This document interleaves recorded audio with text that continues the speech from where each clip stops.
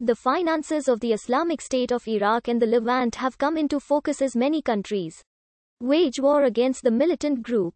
Since 2012, ISIL has produced annual reports giving numerical information on its operations, somewhat in the style of corporate reports, seemingly in a bid to encourage potential donors.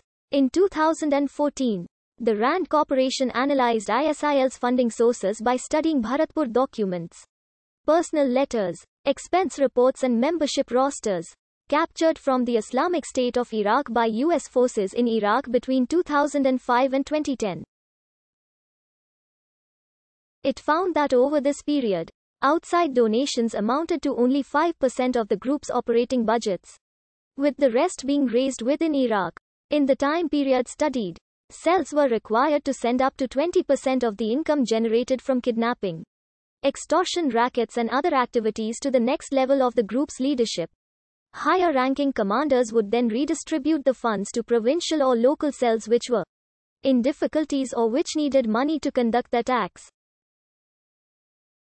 The records show that the Islamic State of Iraq depended on members from Mosul for cash, which the leadership used to provide additional funds to struggling militants in Diyala, Salahuddin and Baghdad. In mid-2014, the Iraqi National Intelligence Service obtained information from an ISIL operative which revealed that the organization had assets worth $2 billion, making it the richest jihadist group in the world. About three-quarters of this sum is said to be represented by assets seized after the group captured Mosul in June 2014.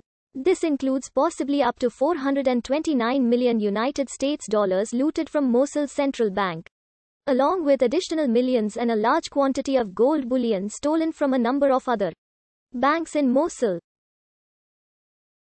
However, doubt was later cast on whether ISIL was able to retrieve anywhere near that sum from the central bank, and even on whether the bank robberies had actually occurred.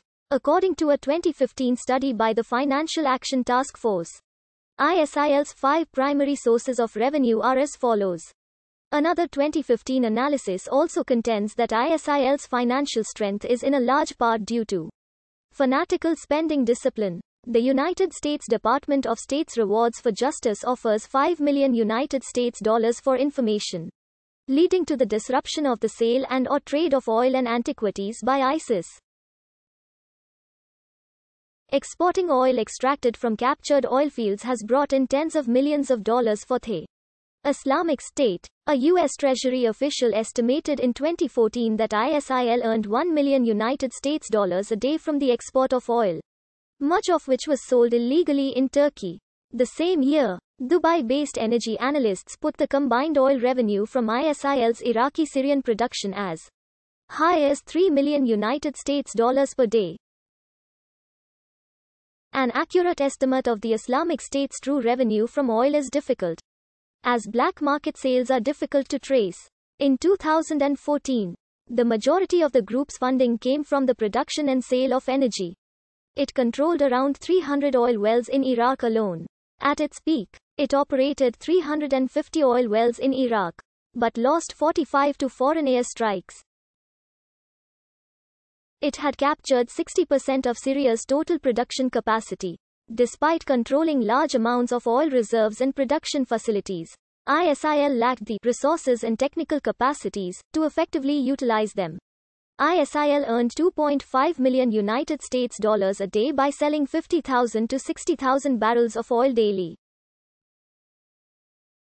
Foreign sales relied on a long-standing black market to export via Turkey. Many of the smugglers and corrupt Turkish border guards who helped Saddam Hussein to evade sanctions also helped ISIL to export oil and import cash. In 2015, after the fall of Tikrit, ISIL lost control of 3 large oil fields. Airstrikes by the US-led coalition fighting ISIL and in the wake of the terror attacks in Paris destroyed hundreds of trucks the Islamic State had been using to transport its oil. A study by the Center for Development and Strategy showed this was the preferred method of reducing ISIL's revenue, while minimizing total impact. Other energy sales include selling electric power from captured power plants in northern Syria. Some of this electricity was sold back to the Syrian government. Sales of artifacts may be the second largest source of funding for ISIL. More than a third of Iraq's important sites are under ISIL's control. It looted the 9th century BC Grand Palace of the Assyrian king Ashur-nasir-pal II at Kalhu. Tablets, manuscripts and cuneiforms were sold, worth hundreds of millions of dollars. Stolen artifacts are smuggled into Turkey and Jordan. Abdulamir al-Hamdani, an archaeologist from Stony Brook University, has said that ISIL is looting the very roots of humanity. Artifacts from the oldest civilizations in the world.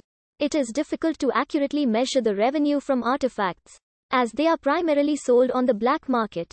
But National Geographic estimates it may be in the tens of millions USD. As well as selling artifacts, they